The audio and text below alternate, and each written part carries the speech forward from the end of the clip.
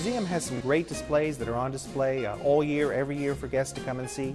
We have copies of all of our World Series rings, 27 World Series championships, but only 26 rings, because in 1923, the Yankees players received pocket watches instead of World Series rings.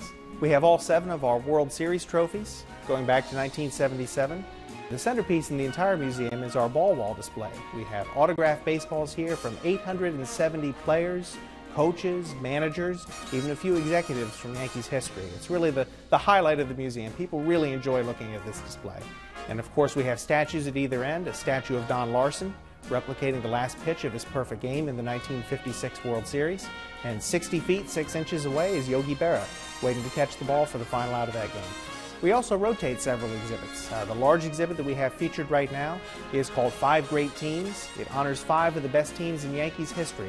We also have displays honoring some of our more recent Monument Park inductees, Paul O'Neill, Tino Martinez, Goose Gossage, and Joe Torre.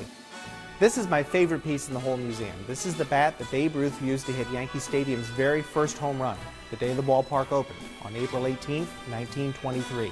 And the thing I love about this bat is if you turn it over, on the backside, there's a very slight flat spot on the barrel. That's where Babe actually made impact with the ball. He hit the baseball so hard that he actually bruised the wood in that spot.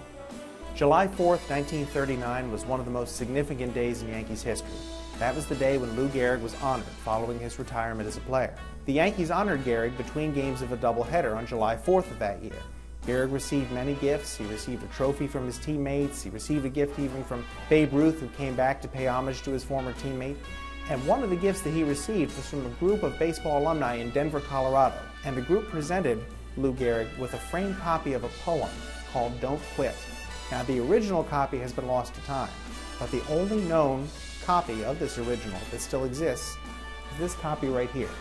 Many visitors say that this is their favorite piece. This is the bat that Mickey Mantle used in the 1964 World Series against the St. Louis Cardinals. Going into that series, Mickey had 15 career home runs in the World Series, and that was tied with Babe Ruth for an all-time Fall Classic record.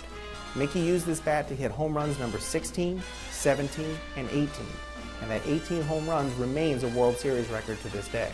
For guests who are coming on game days, the museum is open from the time gates open to the stadium, which is 2 hours prior to the start of the game, and the museum remains open free of charge until the end of the 8th inning. Guests can also see the museum as part of the Yankee Stadium Tours program, which runs year-round, and the museum is one of the highlights on that tour.